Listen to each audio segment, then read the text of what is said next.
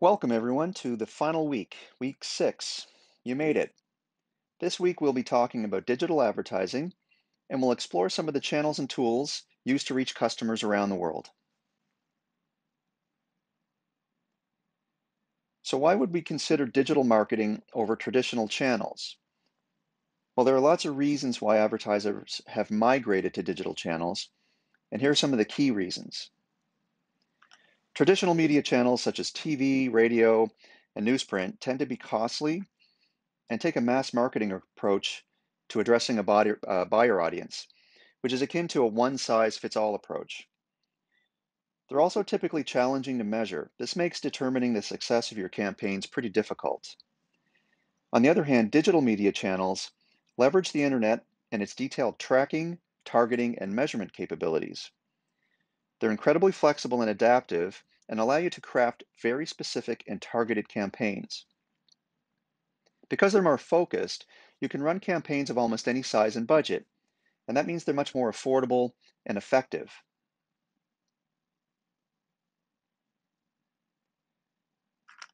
Search engine marketing refers to the marketing of paid digital advertising aimed at drawing traffic to landing pages of your website. The ads themselves get displayed on a search engine results page, a SERP, S-E-R-P. On a SERP, you can generally pick out paid search results in one of two ways. First, they're typically the first several and last several search results on a SERP, and the dead giveaway is the word ad before the website link in the search result itself.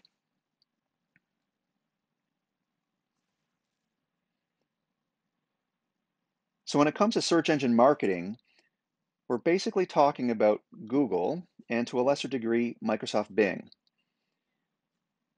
Google ads have a great click-through rate. Paid ads on Google get 65% of the clicks.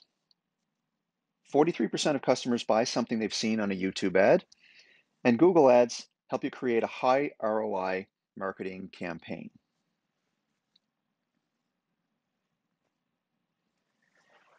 So how do Google ads work?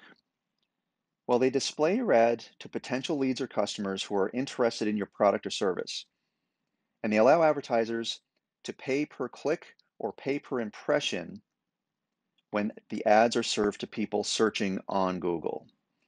As an advertiser, you bid on search terms or keywords, and the winners of those bids are placed at the top of search results pages, or on YouTube videos, or on relevant websites, depending on the type of ad campaign you've selected. Many factors impact your ability to create effective and high-performing Google ads, and we're going to cover a few of these here.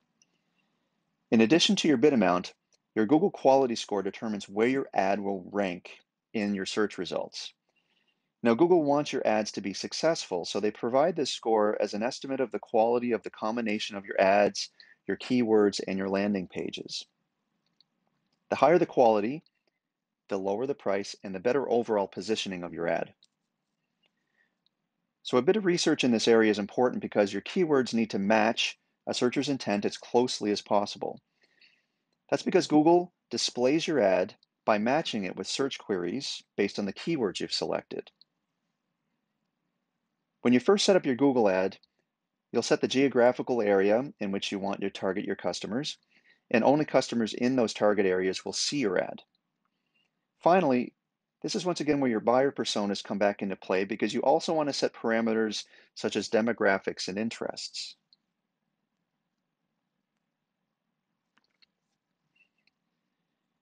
Now, your ad copy needs to stand out over your competitors' ads.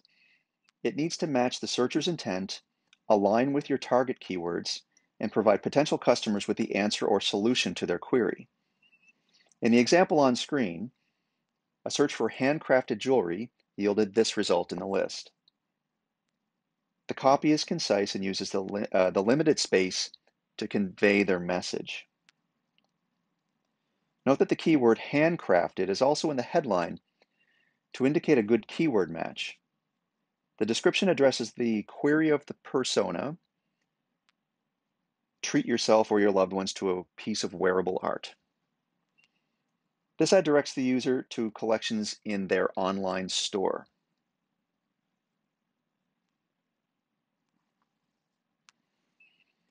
Ad extensions are a Google Ads feature that show extra business information such as a promotion or an offer, your business's location, or a phone number, or click to call if the results are on a mobile device.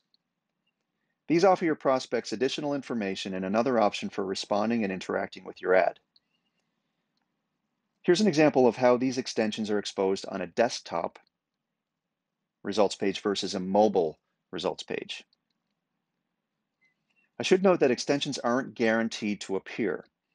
Google search results will display your extensions when Google's algorithms decide if those extensions are predicted to improve your overall ads performance or if your ad ranking score is high enough for those extensions to show.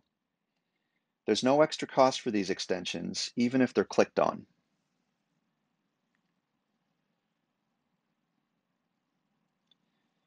So once you've gone through all of the steps in setting up your Google ad campaigns, here are a few other tips to ensure your ads are optimally set up and are easily trackable.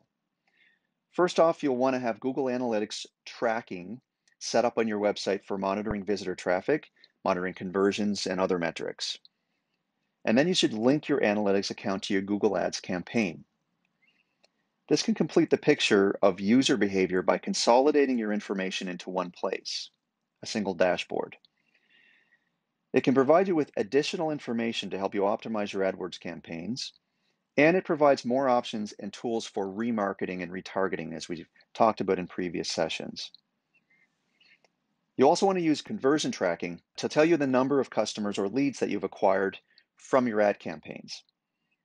Conversion tracking allows you to track website sales, app installations, or calls from your ads, or what other metrics you want to track.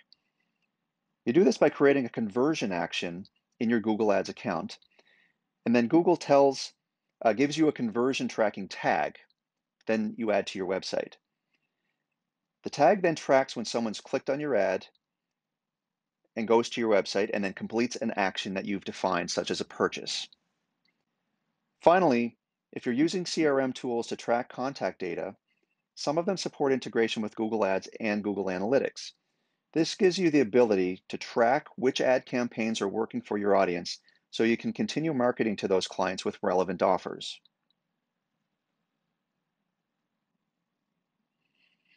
As I've mentioned, Google Ads is primarily based around bidding on keywords.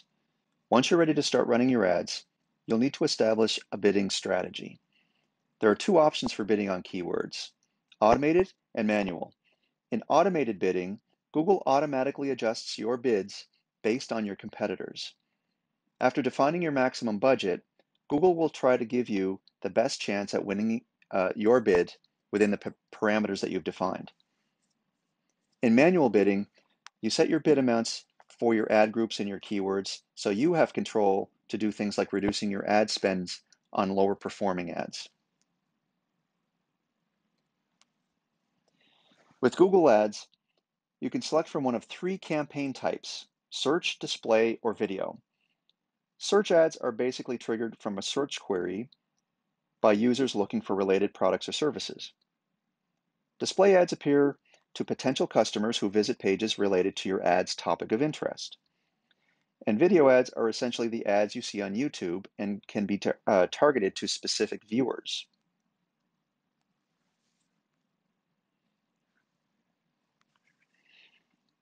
Google's basic search ads are the text ads that get displayed on Google's SERPs. The benefit of search ads is that you're displaying your ad to people who are essentially searching for your product or service on Google Search. Google now shows your ad in the exact same format as organic results, with the exception of the discrete placement of the word ad, so users are more likely to click on it.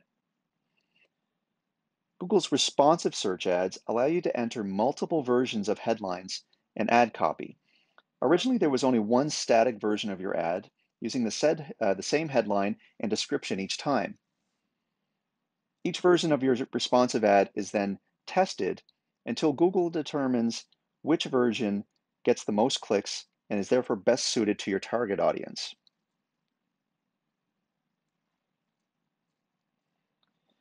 We've talked a little bit about Google Display Network,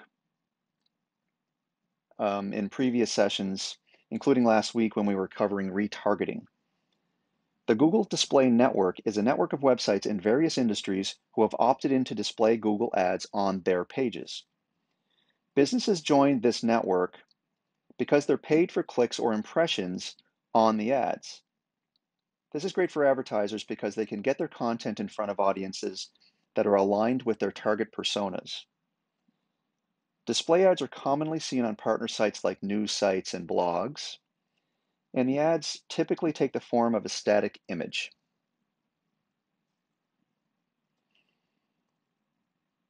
With video ads, the most common form of video-based advertising is YouTube. YouTube is owned by Google, and it features its own Google-powered video search. Paid video ads are displayed before or after shorter YouTube videos, or at key points during longer YouTube videos. YouTube ads also make use of keywords that can trigger your ad to relevant audiences and hopefully grab their attention.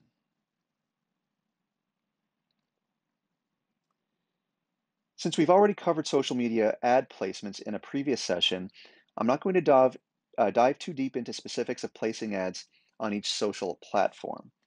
Instead, let's take a look at some of the differences between paid search and social media advertising, looking at Google and Facebook, the two big ones. Now, there are a lot of similarities between both advertising platforms in that you can target your ads to defined customer segments. But when we look at Google Ads, however, it's based primarily on paid search and keyword strategies. Because it's mostly based on search criteria, that is, audiences are actively searching for something specific, Google Ads strategies are often considered active and most frequently focused on conversions. Now, when we consider Facebook ads, it falls into an advertising category commonly referred to as paid social. It's considered a passive advertising channel because individuals aren't specifically looking for a product or a service. While it does include some keyword targeting options, its strengths lie more in generating awareness and introducing your brand to new prospects. Facebook also offers more granular targeting options based on things like demographics, interest, relationship status, life events, politics, and many more. They both offer campaign development tools and lead nurturing tools through retargeting and detailed analytics. I've often heard the difference described between the two as Google helps new customers find your brand, where Facebook helps your brand find new customers. Now I'm going to speak a little bit about key considerations for your social advertising plan. I've broken them down into the 5 basic steps. The first step shown here is setting your advertising goals. Before starting any campaign, you'll want to ask yourself, is the objective to drive conversions, such as direct sales, seek engagement, such as likes or shares, build connections, including followers and subscribers, or is it to raise awareness of your products and your brand? In week 1 of our series, we discussed the concept of buyer personas, and the assignment was to develop those personas for your business. When creating our buyer personas, we need to consider customer demographics, behavioral patterns, motivations, questions, challenges, goals, etc. The more detail you can provide, the better. Personas have been referenced multiple times throughout this series. When developing your digital ad campaign, these personas play a critical role when both developing your messages and refining the advertising targets for your messages. We take everything we've established from defining our personas and tailor our messages to accommodate the personas' identifiers, goals, and challenges. We may map different messages for each persona depending on your audiences and the media that best impacts their purchasing decisions.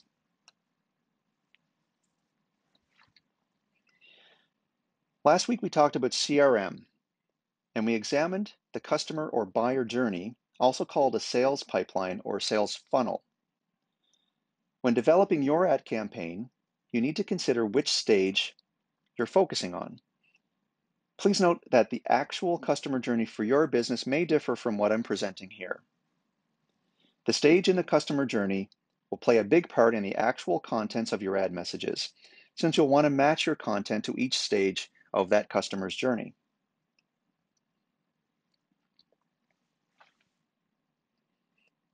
It's important to make sure that your ads deliver a clear, simple message that speaks to your target wherever they are in that buyer journey. In our week covering content, we covered some key considerations when designing and laying out your advertising message. These include the use of color, the use of motion, if allowable, and quality photography.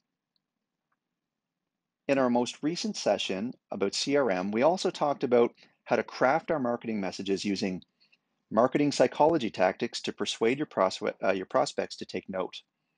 These tactics include the concept of reciprocity, social proof, scarcity, foot in the door, and framing. Finally, we'll need to move that prospect to action, to click through, and to continue their journey, which is why a call to action is so important.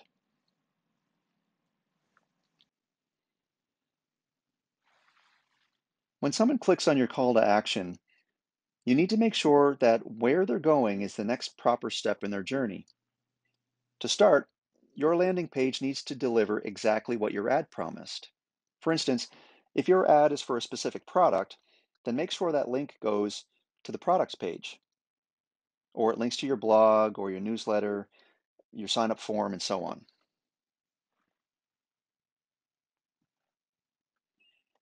Once you've got your core campaign elements planned out, this includes things like your ads, your landing pages, and so forth, you'll want to deploy your campaign on a target channel.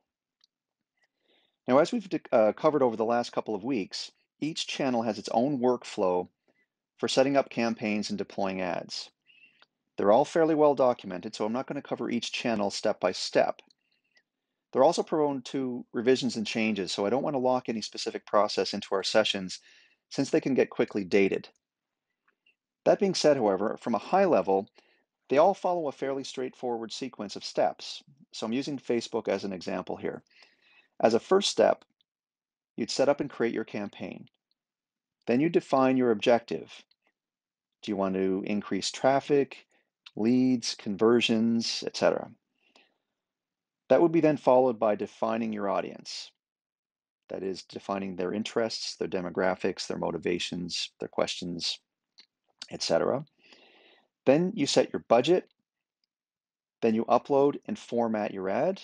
That is it an image, a video, a carousel ad, products, and so forth? Then you write your ad post description and your call to action.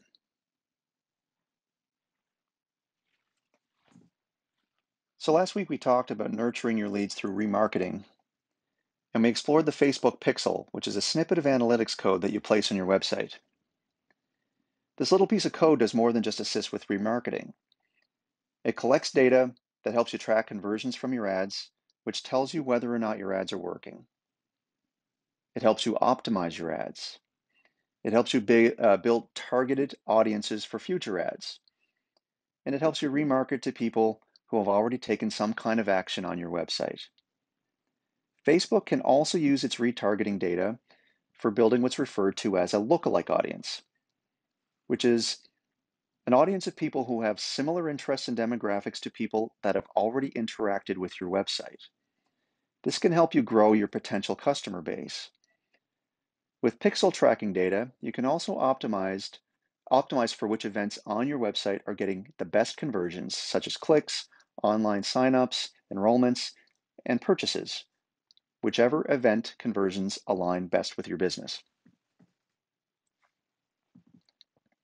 Last week, we also talked about the Google Ads tag, which is Google's version of a code snippet that helps with overall site measurement, tracking your conversions, and your remarketing campaigns. All-in-one hosted solutions like Squarespace, Wix, and Shopify provide tools for you to incorporate both your Facebook pixel and your Google Ads tag.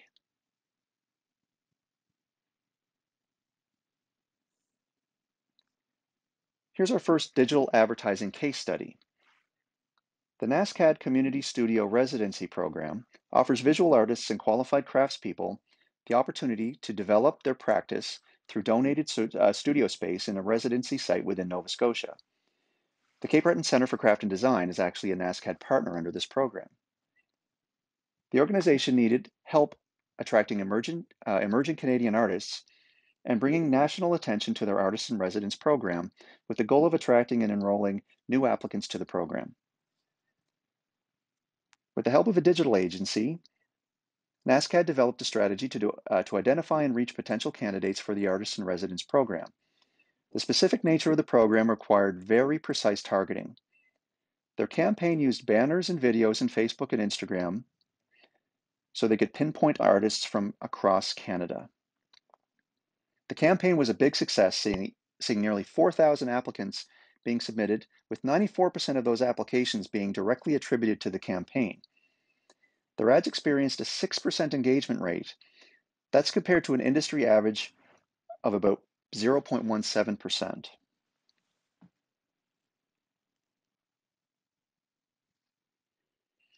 Our second case study is Ted Collier.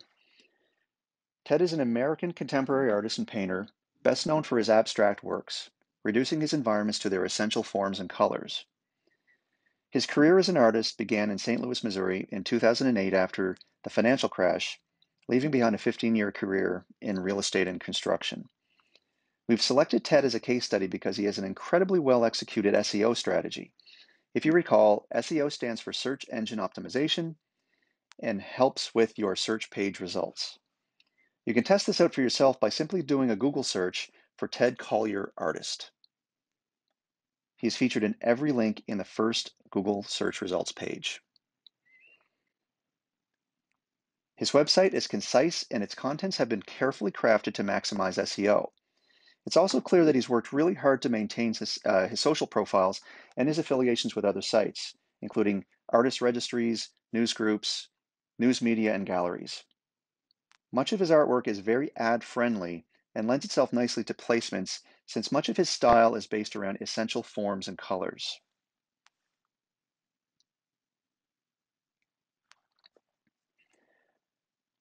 Our final case study here is Rubinski Works. They're owned by artist, photographer, and designer Madison Haller. We've included this case study because it's a good example of how an artist has successfully separated two distinct lines of products and services: beadwork and wedding photography and videography. So these are presented as two different sections on our website. Her site doesn't feature a lot of text, and what is there has been carefully crafted to maximize aligning with online search. She's very active on Instagram and Facebook, and it appears that most of her advertising activity takes place on Instagram. Her site and storefront have been built using Squarespace. So before I hand off to our guest panelist, I want to mention a few final tips to help you make the best use of your time when you're deploying your digital ads. First, keep your ear to the ground and monitor the levels of engagement you're getting. This is going to be different for everyone. What works on Facebook, Instagram, or Google for one artist might not work for another, and vice versa. Carefully review and prepare your content. It's important to tag all of your photos and ensure that your content aligns with what you can see people are looking for. Make sure your content is relevant and on point.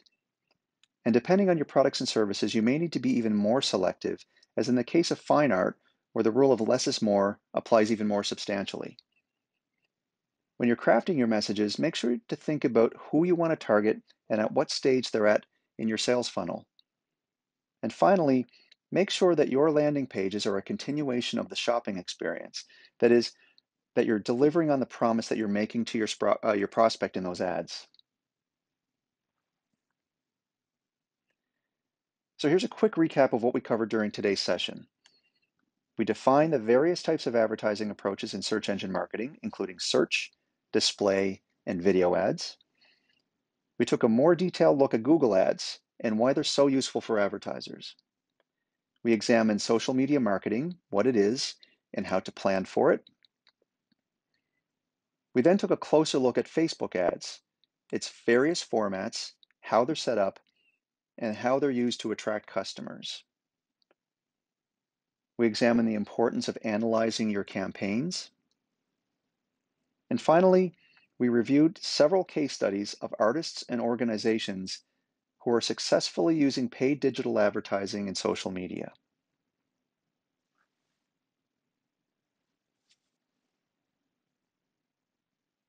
So for this week's assignment and the last assignment, we'd like you to either set up a Google Ads account or a Facebook Ads account, then design and deploy your first ad and monitor the results.